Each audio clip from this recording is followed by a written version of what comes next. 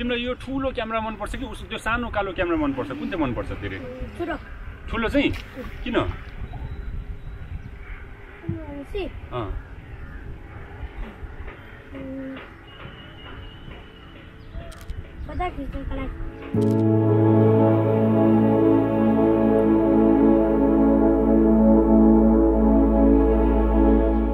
Tenzing is a 5-year-old Nepalese boy. He lives in Pokhara. Pokhara is one of the most beautiful cities of Nepal. It lays beneath a huge mountain from like 7,000 meters. So it's like really like a valley town with a beautiful lake.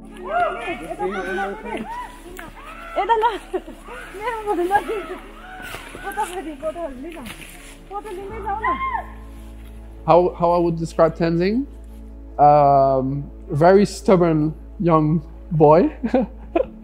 He does his own thing. There's no way to direct him, and it also like we wouldn't want to do that, but so happy and proud when he holds the camera and when he does something that he loves. I watched this documentary 2 years ago on Apple TV. It's called Becoming You. So every episode explains like a different part of growing up as a kid. So the first steps or the first friends. But then also there was one episode they talked about how certain type of children could develop an obsession or a fixation for a specific thing. So it could be cars, Barbies. But then also they follow this kid that loves photography, and he happens to live in Nepal. Like they show him going around town making pictures, but they also show what he shoots. And I was really like amazed by how those images looked. And then I watched this like 1.5 years ago, and then I was like, okay, at one moment in my life I'm gonna go there and meet him and shoot with him and do like a fashion series. We went to Nepal and we arrived on the airport. Of course we were prepared, but we cannot prepare him. We cannot prepare, like we didn't have any casting. There was a production, but it was not, there were no locations. There was, you know, like it was all super like instinctive, like really like guerrilla style.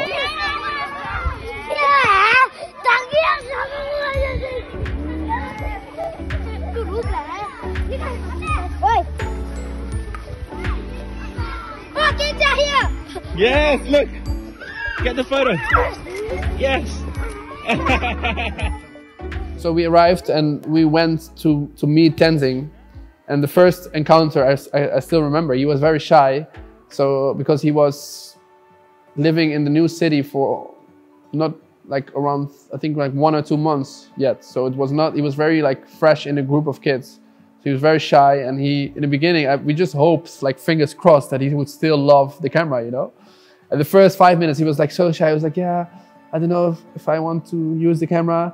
And I looked at Ibi and I was like, okay, this can go wrong. But like, we cannot force someone. So we're like really like, okay, take your time. And then after 5 minutes, like he grabbed the camera, and like the other kids, like they understood that he was making pictures, and like it went like as a tornado. Then the next day we came back, and he was like so proud already, because all those kids, they realized that he was like the special person within his group. So he like was very proud, and like he took the camera and like was like directing people, like, get out of the way, like do this and do this.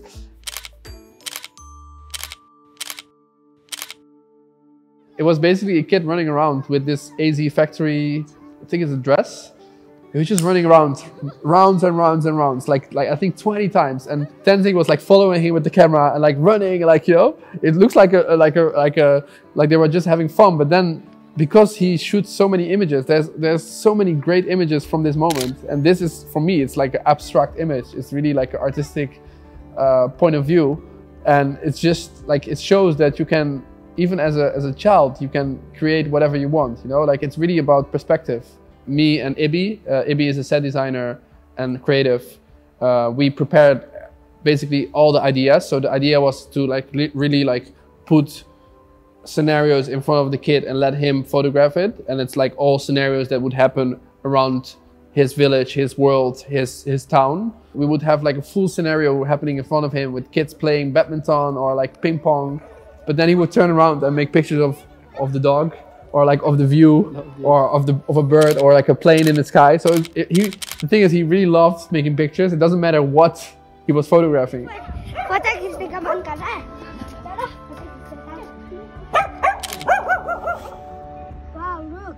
look at it.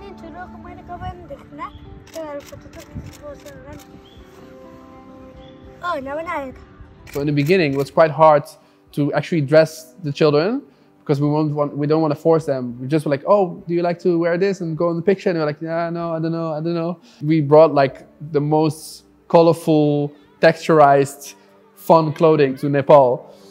So the suitcase opened and the kids saw it. And there was one kid who like put like a skirt on his head.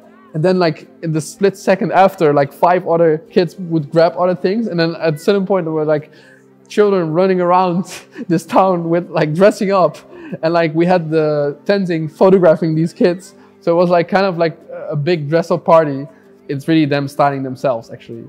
And that's actually the funny thing about it, playing around with it as it's just a prop, you know?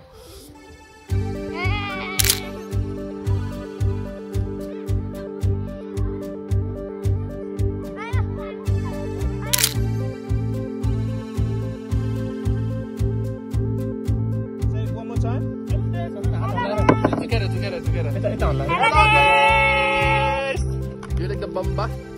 You wanna chill with the big boss? It was a really special moment, and yeah, a bit emotional as well. When we left, like we all were almost crying. Like, okay, what? Like it was such a special moment, just like pure joy of children. I think that's really like a motivation for me to keep going on, do these kind of special projects, find those like small stories and bring them to a global level.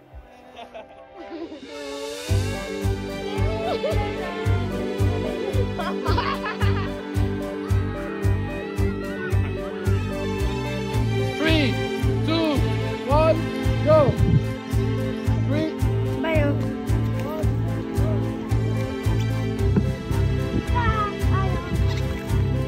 And for him, it's also like he really, like he grew in those 3 days that we were working with him. Like he grew from like a kid to like a photographer.